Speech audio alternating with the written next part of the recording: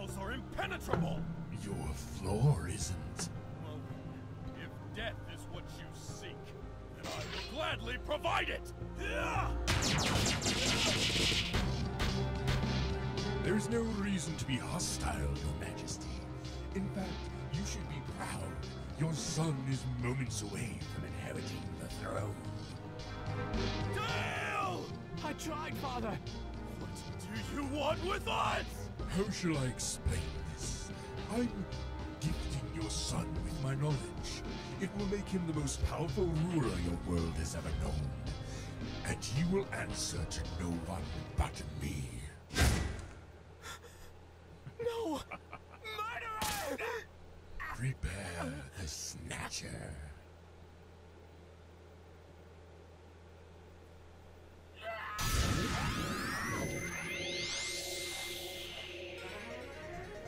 A crisis has befallen our world. For centuries we have depended on the Kingdom Stone, but its strength is fading. It cannot keep up with our growing demand for energy.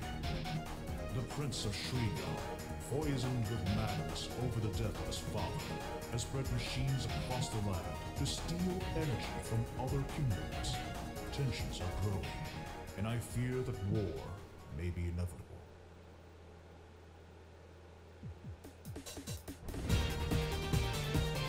Now, I don't know about you guys, but that's how you start yourself a video game. With a grisly decapitation and the forced indoctrination of the victim's child. Woo! This game... this game is adorable, and yet it is dark as hell. Oh my goodness. Hello and welcome to Let's Play Freedom Planet. I am the Max of You Trades. How you guys doing? Brand new series starting up right here, right now. Freedom Planet is a game that I've always wanted to play for you guys, but it always kept getting pushed to the sidelines, but no longer. For now, I shall give it the much-needed respect and time that it truly deserves. As is, I guess we're just gonna straight up start this game. Alright, so file 1, gonna go through adventure mode because this game has, actually has a pretty good story attached to it, which is pretty great.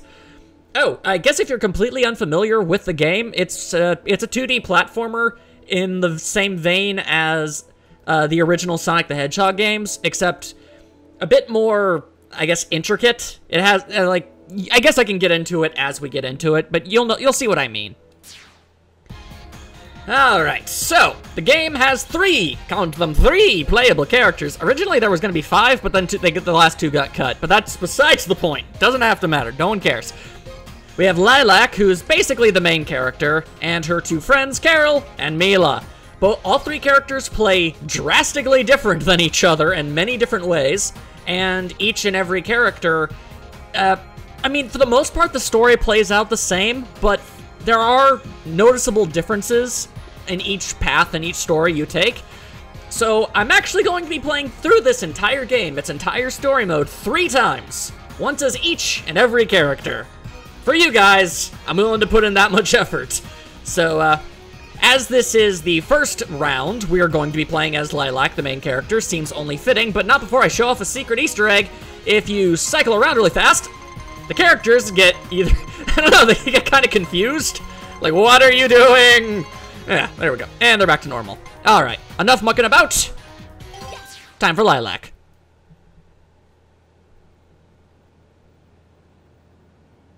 The moon is friggin' gigantic.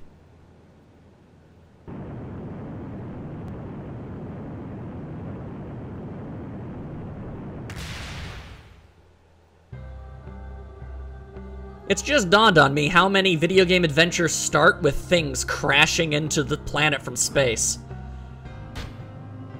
No. 3 days later, in a valley to the east, a completely separate, unrelated spaceship is crashing. 2 in the same week, what are the odds? Huh? Where are you going? I have to make sure they're okay. Can't you be Little Miss Hero Pants some other time? Absolutely not! Not a chance! There we go! Woo! Chronic Hero Syndrome! We have it! Fine, I'll go by myself. Your sarcasm is noted. and your motorcycle be awesome.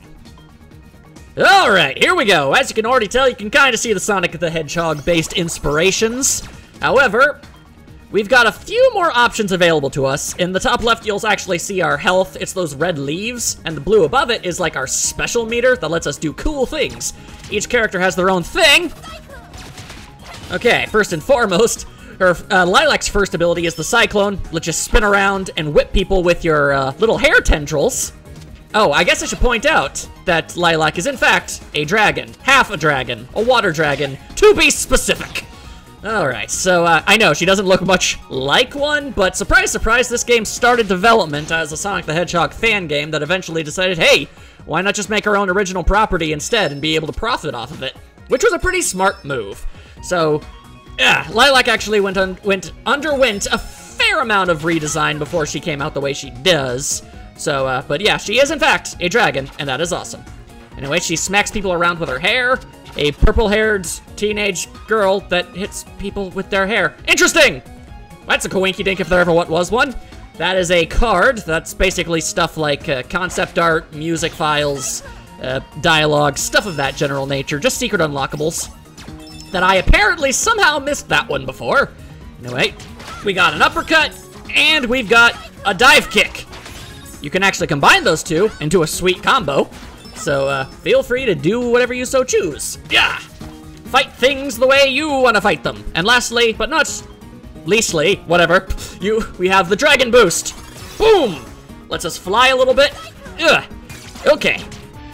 That lovely little device just gave us immortality for a brief moment. And by a brief moment, I mean, like, what feels like possibly a day and a half.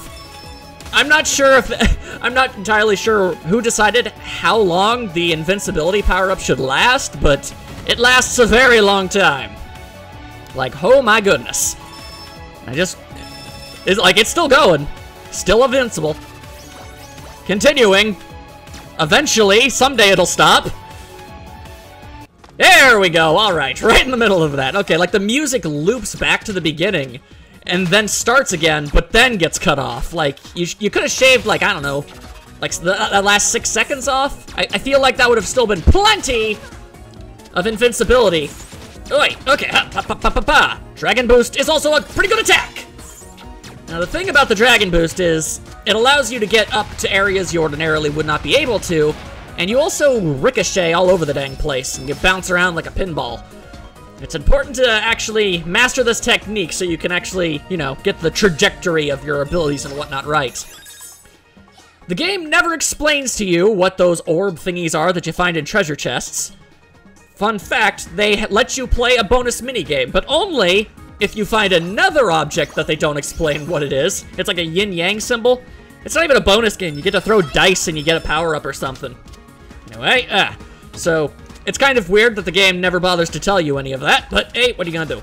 The blue crystals collect the amount you see, and you get an extra life. Pretty simple. Pretty self-explanatory. Here we go. Gotta kill all of these evil machines. Push this giant block. It's a good thing it's got arrows on it, otherwise I wouldn't know what to do with this thing.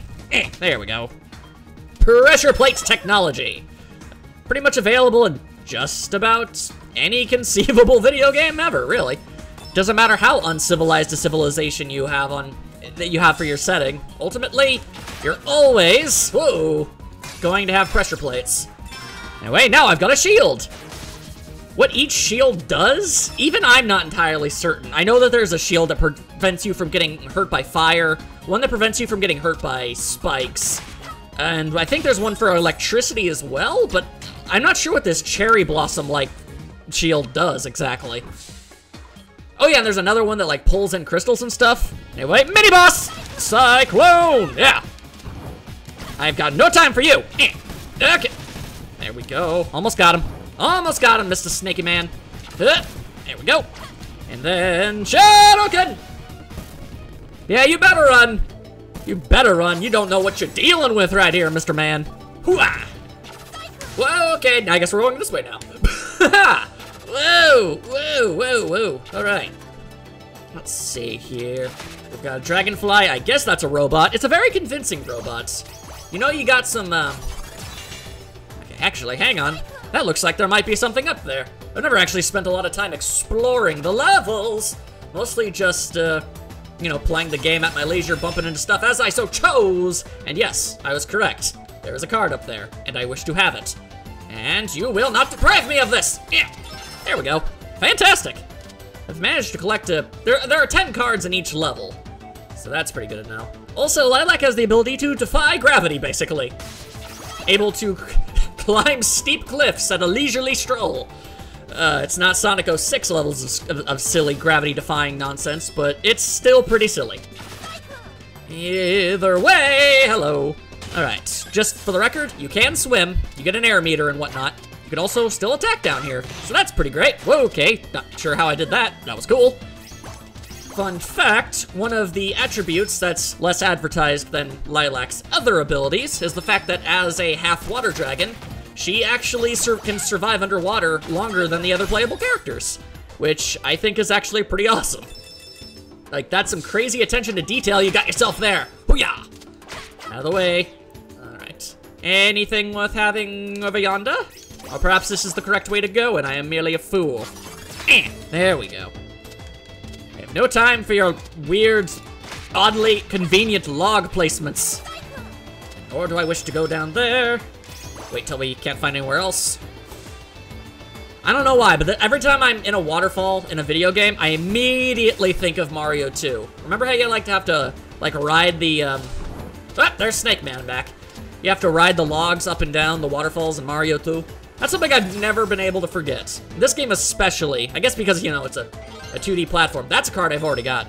Because it's a 2D platformer, I guess it just kind of, it rings a little bit more true than I'm used to. Oh, all right. Aren't you just a curious little creature? Okay, if you could. Killing this thing is entirely unnecessary. I just don't think I've ever actually bothered until now. So, there you go. Anyway, collect those, get more health. It might seem like you have a preposterously large amount of hits, but that's just because we're at the beginning of the game. Eventually, enemies start attacking faster and a whole lot harder, and it really becomes quite the predicament. So, watch yourself. Also, free life! Yay! Okay. I'm going to try and lose as few lives as I possibly can. However, I'm no expert speed running guy, so I don't know this. I know this game pretty well. Okay, like this boulder, for example. Yeah, there we go. Problem solved. Oh wait, no, there's a second one. Well, I'm sure. Okay, okay, I'm sure there isn't just a third boulder. That'd just be silly. I mean, where would it even go? Okay. You cannot escape running from the boulder. The boulder knows where you lives, and it can teleport. And just as fast as this gigantic boulder appears, it also disappears, and I'm not entirely certain where it goes. I guess it bumps up into that. Huh. Well, how about that? Anyway, it's raining boulders! Hallelujah! It's raining boulders. Oh, hello. And you wish for another beating, do you? Very well. I shall gladly smacketh you up. Much like that. Alright. Now do your best to avoid the falling boulders. Doing what I did was actually pretty stupid, but I did it anyway because it looked awesome. There we go. I mean, if you have an opportunity to run around on top of the, you know, the roof, you take that opportunity. That's just what you do. And ta-da! That is one dead spider robot thingy. Snake thingy, whatever. Point is, we saved the day, as far as we know. Good enough. Onwards. How many chasers are left? Tell me. You didn't say please. Snap. Don't play games with me, duckling. Tell me. But I'm so good at games. Well, I'm not good. That's unnecessary boasting. I'm better at games than I am most things in life. Fine, be that way. Yeah. Where's that blasted snake mount? I blew that thing up. See? I guess we'll have to do this the hard way. I can do this all day. And I'm pretty sure you would, if it weren't for a water dragon! What is this hideous creature? Okay, firstly, rude? Stay back. Oh no. The Duckman I say thee nay! I'm not gonna let you eat him. It's when the music cuts off. That's always funny. Later!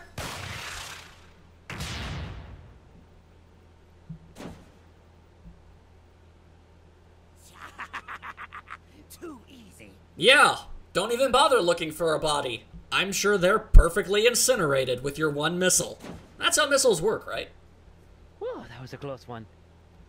Thank you, Miss, Purple Dragon Lady? Lilac, Oh, that works too. Miss Lilac. are you okay? I saw a huge explosion back there. Oh yeah, that was me. It's pretty sweet though, huh? You've been following me this whole time, haven't you? Duh. It's almost like it's a best friend connection here. I take it you know this guy.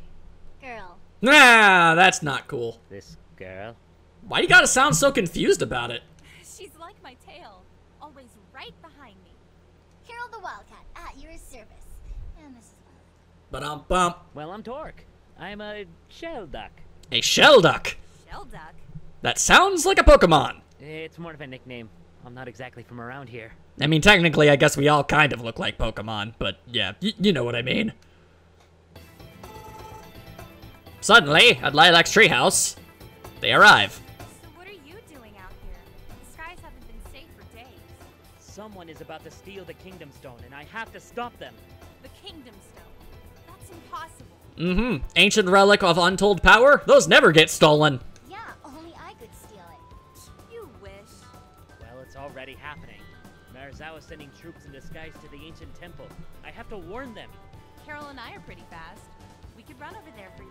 It's true. They are fast. Seriously?